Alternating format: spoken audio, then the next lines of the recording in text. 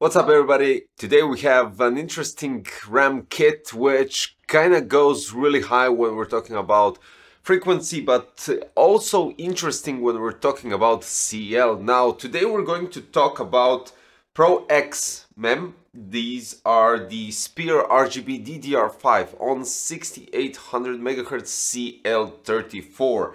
And they look quite minimalistic in, I would say, in terms of the height, because they aren't that thick, even though they have a nice passive heatsink, but they're also not that high, so you won't have any issues when we're talking about high profile RAMs and clearance for your CPU tower cooler or for the radiator or something similar to that.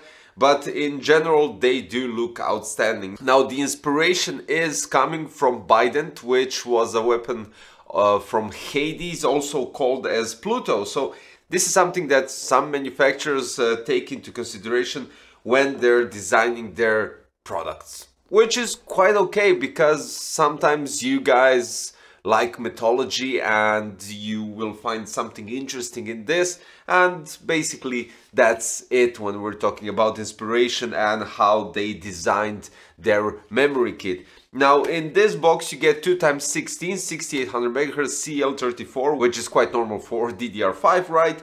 It's XMP 3.0 ready. We have RGB lights which can be controlled with Asus Aura Sync, MSI Mystic Lights, ASRock Polychron Sync, and I think it's Gigabyte RGB Fusion as well. So basically what we can say, it has support for on-die ECC, built-in power management IC, SPD type is SPD5118 and the stepping is 1.5. The manufacturer of SDRAM is SK Hynix and the SPD manufacturer is Montage Technology Group. Something similar what we did with the past ones, but I have to mention that. So PMIC0 manufacturer is Richtec Power, the device type is PMIC5100 and the stepping is 1.1.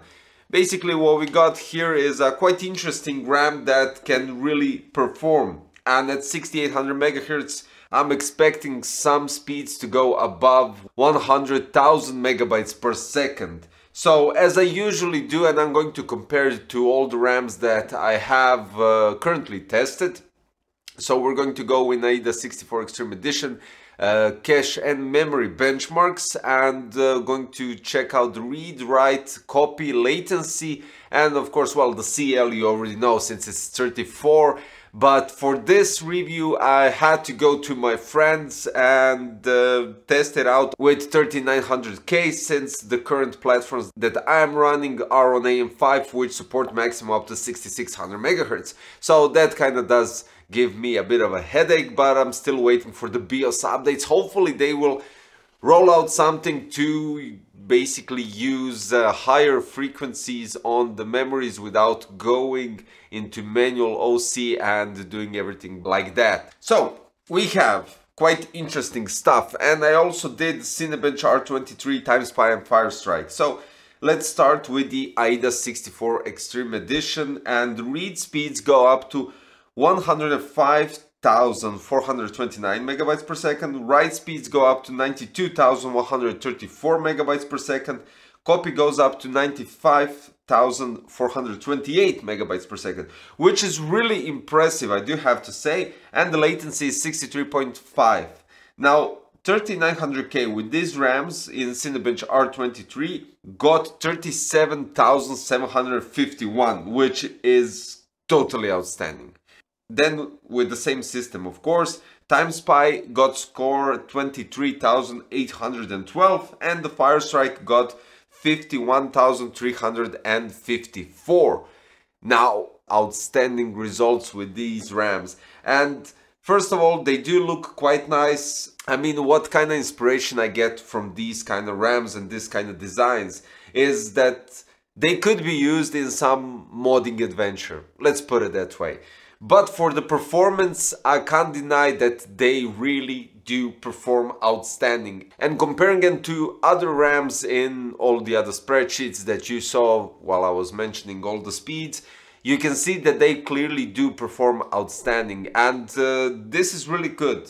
This is really good, I have to say. Now, I know you haven't heard about PROXMEM, but what I can say is they are placing inside, even though I couldn't pick up with my software all the necessary information about the memory modules and everything else, memory chips, yeah, memory chips. But as you can see from all the specifications, they are quite similar to the Asgard RGB DDR5. So they kind of resemble with the specifications, the manufacturers and everything else. And that's quite important because, as we all know in the past of my videos, Asgard memories really did perform outstanding and they are equipped with quite nice hardware. So you can't go wrong with these without a doubt, and I can't say anything against. The design is something that you will either love or you won't. It's all up to you, so there's that.